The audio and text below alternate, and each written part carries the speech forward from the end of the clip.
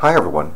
I look for a lot of the different secrets and mysteries from all around the world, looking for the coming of our Lord and Savior, Jesus Christ, Emmanuel, the Son of God, who was raised from the dead and took all the sins of the world away. Now the world elite, the Illuminati, the Freemasons, and even the spiritual realms that are all around us, they leave their signs and secrets right in front of us. And symbolism. And on my channel, we bring all of this back to the Word of God and show how we're nearing the end of days. Well, today is September 9th, 2014. And they have even been known to hide many things in these Google Doodles. We have been breaking these down for the last few years. And many times they show the symbolism of the end of the age coming. Well, this one here, for September 9th, is of Leo Tolstoy's 186th birthday. And it's an interactive Google Doodle, meaning that it's going to show several different things. Now, Leo Tolstoy is known as a writer and a philosopher and a political thinker, and he's from Russia. Nearly all of his stories are old Russian pieces and things going on. Now, Russia in the Bible is part of a beast that rises out of the sea to terrorize the world for a while. And we're going to map this out as we go through this Google Doodle. One of the things you have to always remember about the Bible is that all of humanity has, well, unfortunately, it's all been dumbed down. In other words, just like here in Revelation 13, there's a beast out of the sea, and there's a beast out of the earth. If you go and talk to nearly all preachers, 9 out of 10 of them will make and show that these are all the same thing. See, a beast out of the sea and a beast out of the earth.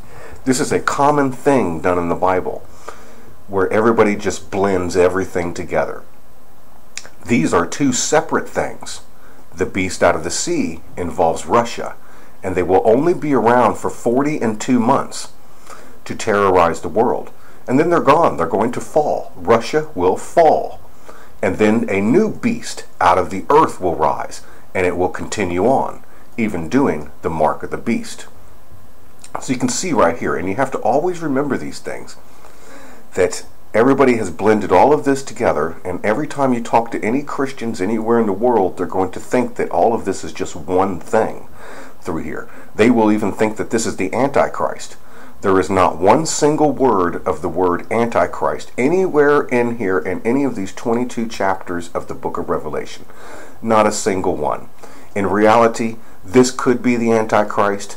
In reality, this could be the Antichrist. But again, humanity has blended them all together.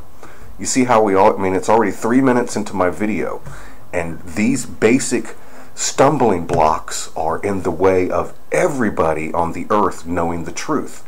They know the lies, they don't know the truth.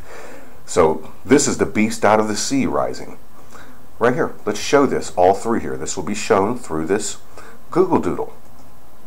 First off, it starts off, it shows a little dancing. Now we show one of his biggest novels, War and Peace. You see how this is mostly blue through here with the moon? This represents in the Bible, besides the war and peace that we're nearing the time of war, it's showing that we're nearing this time in the Bible of Revelation 12. See the woman standing on the moon. People don't know these simple things. Always remember this, that not 1 or 2 Christians, I mean like 99% of them, they don't know these simple things. None of them. Zero. They don't even know about this woman over here. They have no idea who she is. So this is her right here, ready to give birth to the next age, is what this is about. This has been shown over and over again, symbolism all over, in this cryptic video called I Pet Goat 2, showing Obama betraying the USA in another 9/11 event. This is the woman standing on the moon, ready to give birth. She takes all of these people in blue and they ascend, and then she drops this apple for the great deception. And in the Bible, it's the time of the red coming. The blue represents Jacob, like the USA. The USA was the blue coats, and we fought the red coats, Britain and all those guys rising back up. They are known as Edom in the Bible. the hunters, the time of Edom. And this is the end of this time of this woman. The time of grace and mercy is over. The woman is standing by the moon, ready to give birth, and we leave right there. We go through this door. See this open door over here? And then the red will rise up. This looks like a comet or even a meteor, a stone ready to fall. Just as in the Bible, when it talks of the angel throwing a great millstone into the sea, and then Babylon falls.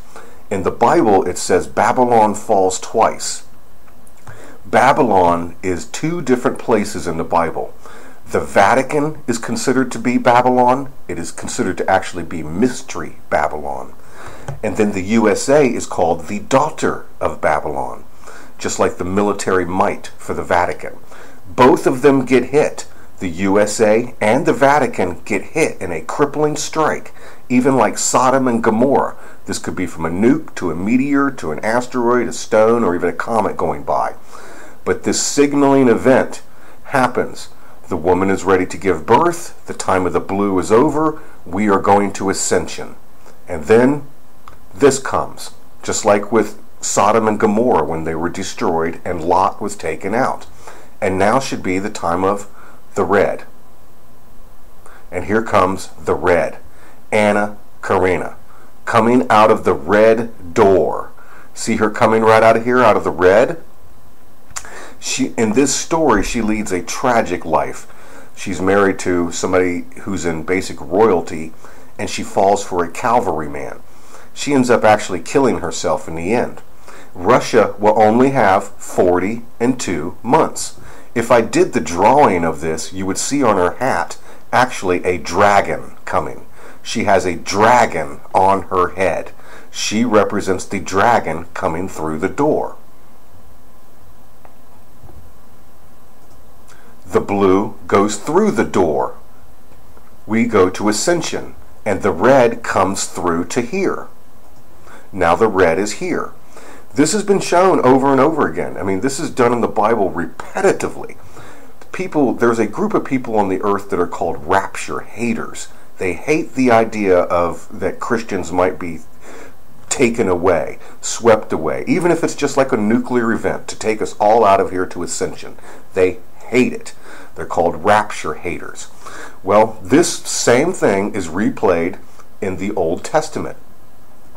First off, you have right here that when Russia rises up, they're going to have, see here, 42 months, and then they will fall. Russia, China, North Korea, all these groups are going to fall. And then this beast comes out of the earth, right here. That's the same thing we're showing in here.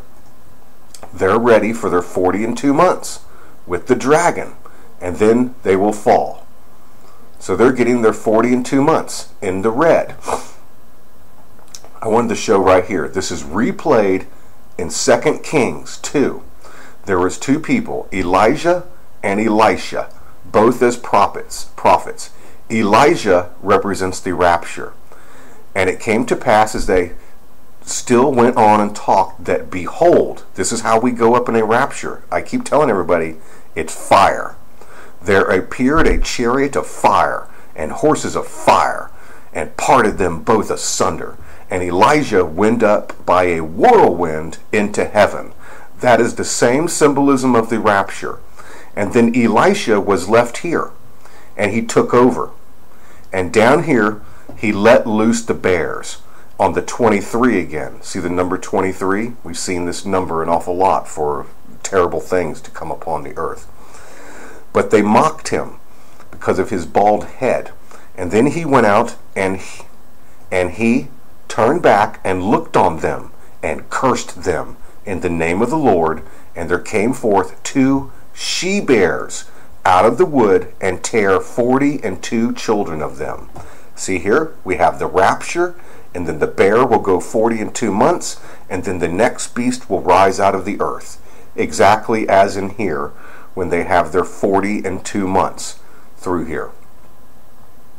Exactly as in Revelation 13, the beast out of the sea has 42 months. The bear rising up. the time of the red. See here? Anna Karina comes with the dragon on her head. Russia rises up. Well, what happens after 40 and 2 months? They're dead. They get destroyed. The death of Ivan.